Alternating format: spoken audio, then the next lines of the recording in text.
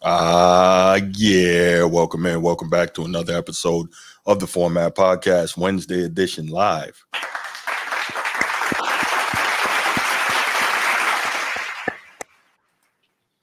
Yes. Y'all know who it is. Y'all know what time it is. It's me, Bruce, the host of the Format.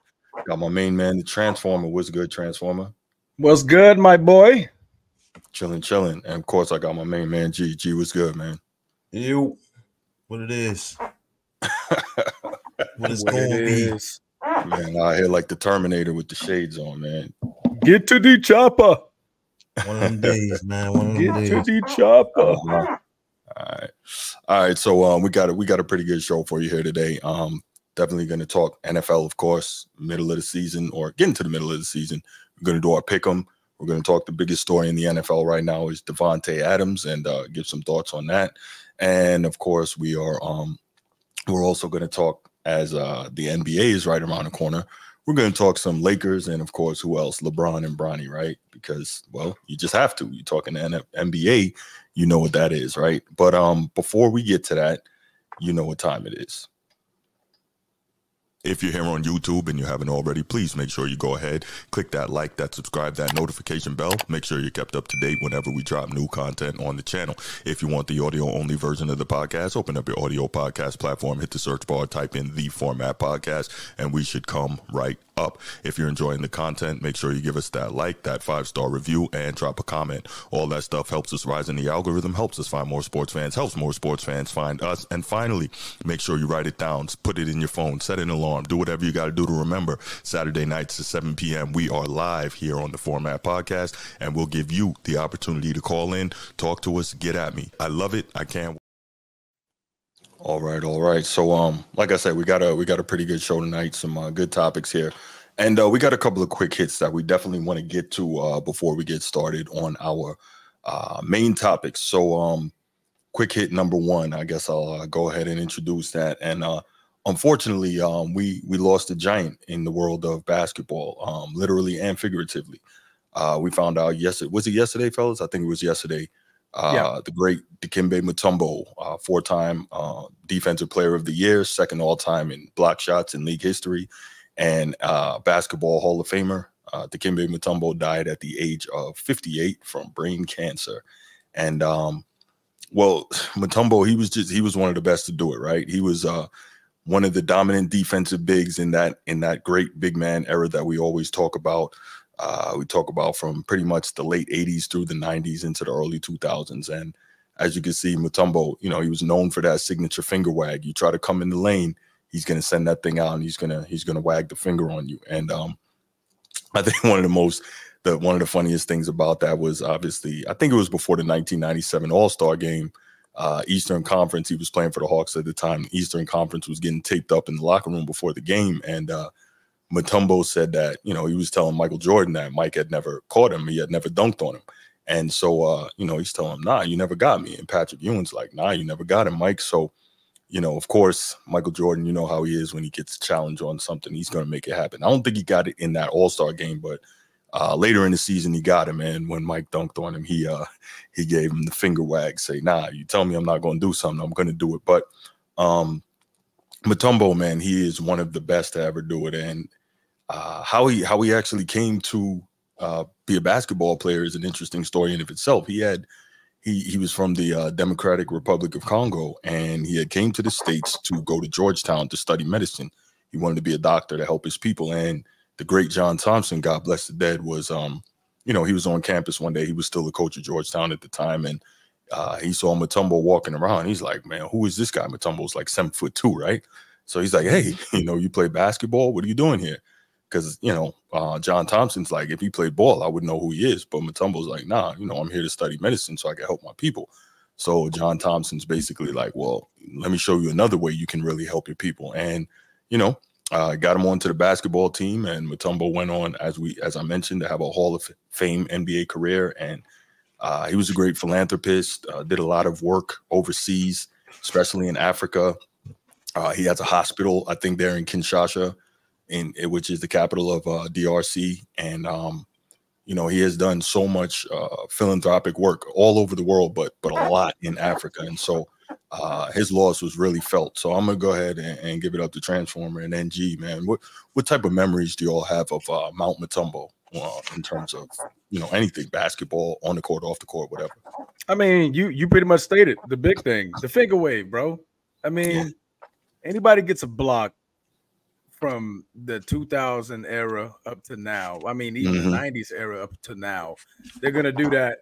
No, nothing here, nothing here, Right. nothing here, man. I mean, not today. The dude was a ruthless player, man. Ruthless big man. I mean, he was one of the pinnacles of being a big 8-time All-Star, 2-time All-NBA, third team, 4-time Defensive Player of the Year, 2-time rebounding leader, 3-time blocking leader. Come on, man. I mean, the accolades speak for themselves. How big of a threat he was in the paint, in the interior, an enforcer of what you would call him, man. I mean, from wanting to become a doctor and becoming a staple in the NBA is something drastic, bro. Isn't it? Who thinks they want to go to study medicine? Now you are here making folks go take medicine by putting them on the deck in the paint in the NBA, man. That's something huge, man. We took a huge loss in this world. God bless the dead, but he will forever be remembered, man. Forever revered, forever known for, like I said, not in my house, not today. Get that out there. Yeah, right. Yeah. G, man, your memories, your thoughts on Mount Mutombo. Oh man, I mean, anytime you break into the Hall of Fame for blocking shots, right? Like that's one of those he's one of those guys, right, that we look back and be like, God, that, like, you always remember growing up. It's like you throw a block party on the basketball court, the first thing you do is you wave your finger, man. I remember being, middle school, high school, waving the finger because I was known for blocking shots, right?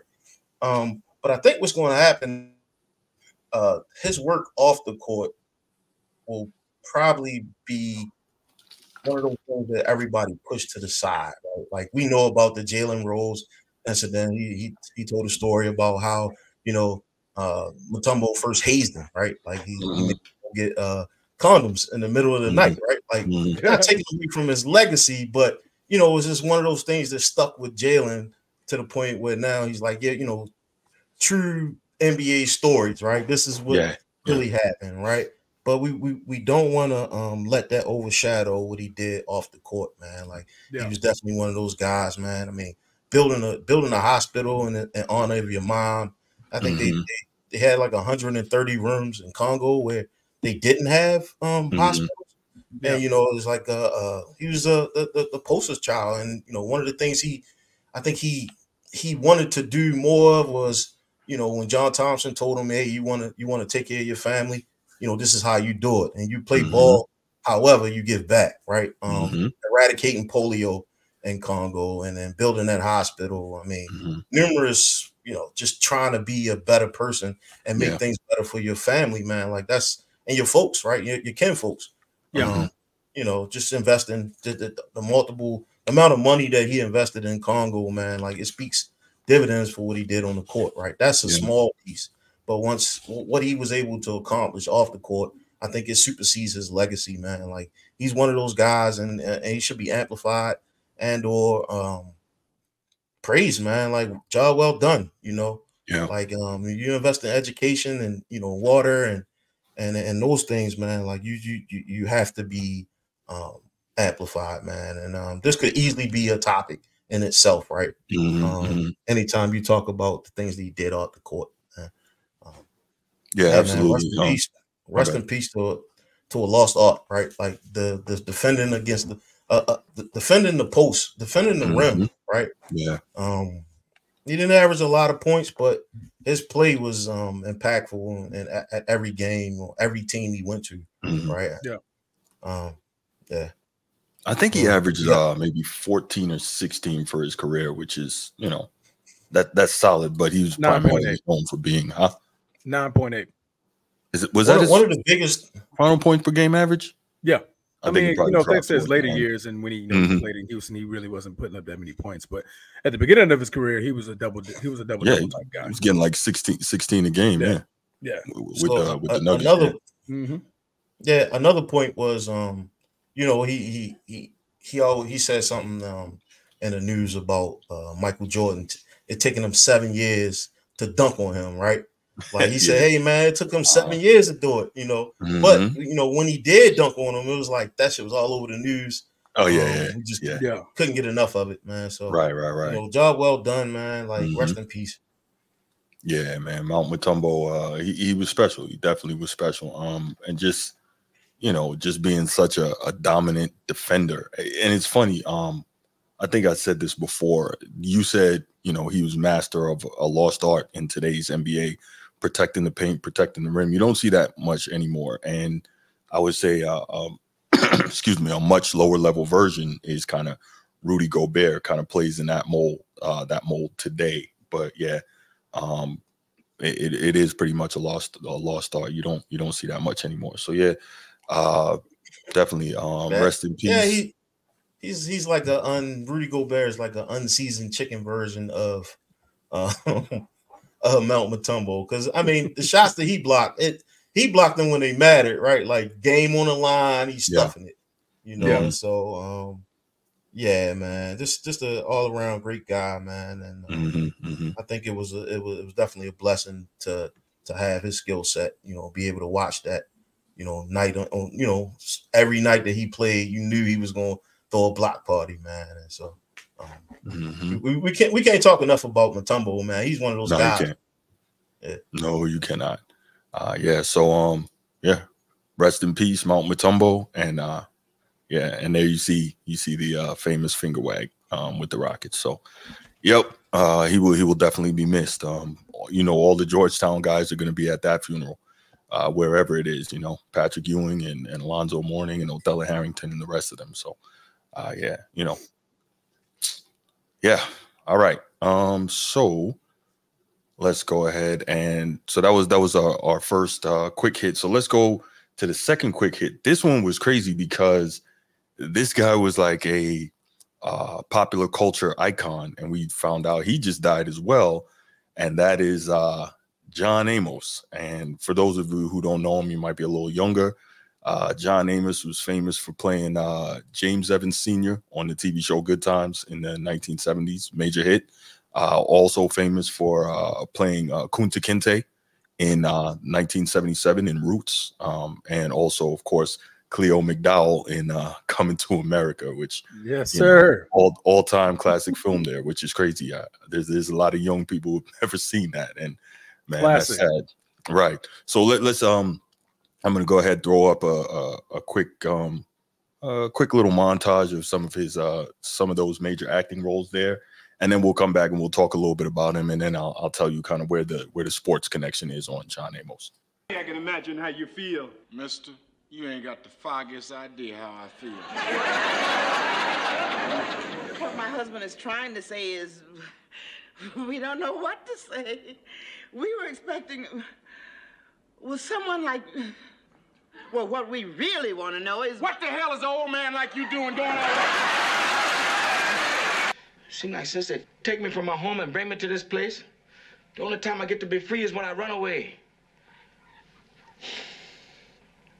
I tell you, Fiddler, sometimes it seems like being alone and being free, you're all the same for a slave. You don't be free. You be dead.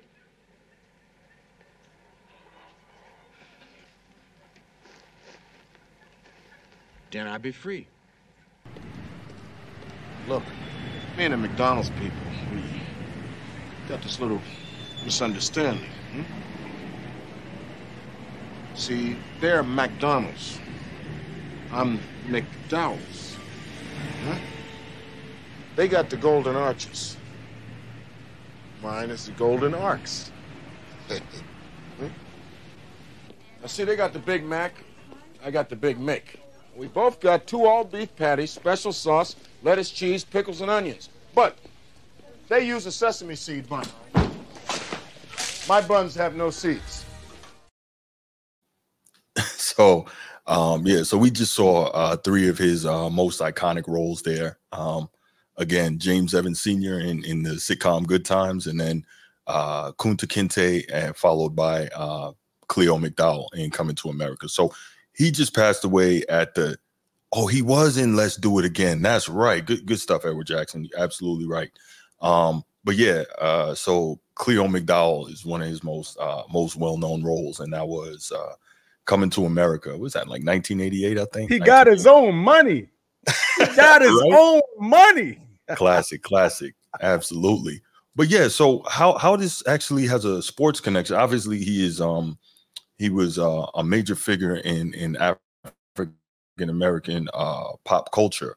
But how this has the sports connection is that a lot of people don't know he played college football at Colorado State University, and also he was briefly signed with the Denver Broncos and the Kansas City Chiefs. He didn't play long for either one of them, and then he played for some like I want to call it semi-pro ball. It was professional ball, but it was for some lower level leagues. He played he played that for a little while, and Golden Gloves champion boxer. So I didn't know that, but yeah, right. So he definitely was a very athletic guy. He was well ingrained in sports, and then obviously we know that just a tremendous actor for about 60 years after that before he finally passed away. So G, I'm gonna start with you, man. What's your thoughts on John Amos? So outside of coming to America, I think the biggest impact he had on the African American family was the role he played in Good Times, right? I think so too. He was one of those guys who was a staple in his family, right? And he even laid down quite a few really good quotes, and I'm just gonna read a few off.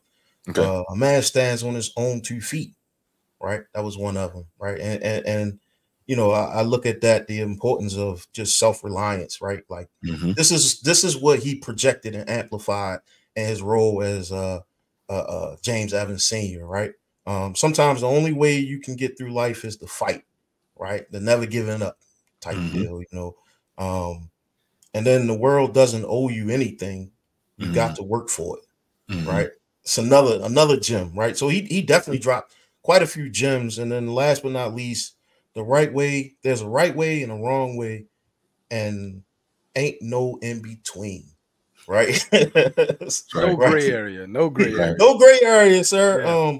But I think these, you know, at that role, he showed the value and the importance of what it's like to be, you know, the head of your household. Like, remember, we had Bill Cosby on the Cosby Show, and so, you know, they was too successful. The Cosby Show was revolved around 2 successful parents, but you know, the Good Times, it pretty much revolved around, you know, a housewife and a working class male, you know, head of the household, nonchalant. Hey, listen, there is no in between, right? There's right and wrong. There's no in between, and so I'm thankful for what he gave us on the screen. But you know what? Hey, rest in peace, man. I'm gonna leave it at that. You know, that's what's up. Leave it at that. Transforming, what you got, man? I mean, I couldn't follow that up any better. When you want to talk about fatherhood, right? Coming up as a youngling, you know, I'm a little bit younger than y'all, but even me watching those type of shows, a tough black father, you know what I mean? I think that's huge in the households of, you know, how we came up and how we developed as men, because, you know, all you saw was, you know, white TV shows and cartoons. You know, you saw the rich life. You saw how the rich folk get to, you know, pamper their kids and, you know, the tough times that they go through and what we consider to be glorious back in our days and area. We're like, shit, I'll take that. You know what I mean? If that's the least of your issues, you're worried about a Camaro versus an Impala. You know, we talking about just getting 4 wheels, period, back in our household, you know, making ends meet and stuff like that. But when you're growing up in the projects, anything like that, and you witness how a black father keeps his household together, you know what I mean? I think that's a huge staple in how we develop as men. You know, we don't get a lot of that in today's, you know, television, to where it's the tough version. Tough love is, you know, what we consider it nowadays. Not to say everything's more pussified, but it's pacifier. That's exactly what you're saying. You know what I'm saying? So it's more pacifier these days, to where, you know, everything's funny gimmick. You know, the Me Too type of era and understanding, and, you know, you got that black father, that tough neck black father that really showed you, like, hey, bro, you know what I mean? Times are bad, but times get worse. You know what I mean? But you ultimately keep your family together. You know what I mean? still be that focal point in your household. You do by any means to make sure your family survives. If you don't have to eat on that table, then guess what? I made sure my family ate. I did what I had to do. I worked them 16, 18-hour shifts or 8 days, came home just to make sure y'all had a roof over your head. And I think that played a lot in, us growing up and developing, man. So, I like you said, G made those quotes, but those quotes still stick in life today. You don't hear quotes like that, But yeah, G was spot on. I love what G said, and definitely in quoting him. But huge father figure in the household. I mean, I know we can, make it a sports topic about what he did at Colorado State, but we wasn't able to see that. You have to do your research. Right. You know what I mean? But you didn't have to do research on looking at him in good times, looking at his role in Roots. You know what I'm saying? He got his own money in coming to America. You seen that. So, rest in peace to Dad again. We lost another one, man. The Reaper, man, he on his business today. Right. Man. He on it, man. Like, busy right now. Absolutely. He busy, bro. Man. He busy. Yeah, you guys definitely made great points. And I just want to reiterate, I love that, especially in good times where even when it was rough, he would do what he had to do. And the funny thing is, on that show, one, they showed, like you said, a nuclear Black family, which is beautiful. And then two, they ensured that even when he had to do extra, it was always legal, right? He wasn't out there, pimping or selling drugs or none of that nonsense, right? He had his job at the factory or whatever, and he had his job at the car wash, and he'd do what he have to do, and just take care of his family, and like you said, make sure they had a roof over their heads. So it was definitely good to see. You know what, Sherry Golden, you might be new. I haven't seen you here before. Good to see you. But yeah, absolutely, the message of education, because if you remember on Good Times, even though JJ wasn't too bright, he always wanted him to finish school so he could do his artwork. Thelma was always smart, and he always said, Michael, the youngest one, the militant midget, he was always telling me he'd be the next Thurgood Marshall, right? Because he wanted to grow up, become a lawyer, etc. So he was always like, hey, get in your books, and that's so respectable. So he tried to keep a respectable, honest family, even though they were struggling. They were in the projects, they were struggling, but they always they set the proper example for a family unit, and that was good to see. So yeah, definitely rest in peace to the great John Amos. Man, it's funny, we're getting into a time now as we're all getting older, we're seeing these guys that we grew up with, they are passing away. So it almost makes you wonder, like, who's going to be the next generation of these type of people. And it's very interesting because we have just, society is very different now. I'm gonna leave it at that. So you wonder who's going to be, the next ones. But yeah, I guess we'll see. All right. I definitely don't watch a lot of sitcoms nowadays, but I'm pretty sure. Yeah, I'm pretty sure there's no, Mr. Evans there. Like it. Yeah. Right. And I'm gonna leave that societal commentary alone, because that could go badly for me. So I'm gonna let that live. Shout out to Sherry Golden, though. That's family right there. Okay. Thanks for supporting. Absolutely, Sherry. Make sure you please hit that like and subscribe button on YouTube. Make sure you do that, and turn on your notifications so that whenever we have new content coming out, you can make sure you check that out. But I appreciate you being here. All right.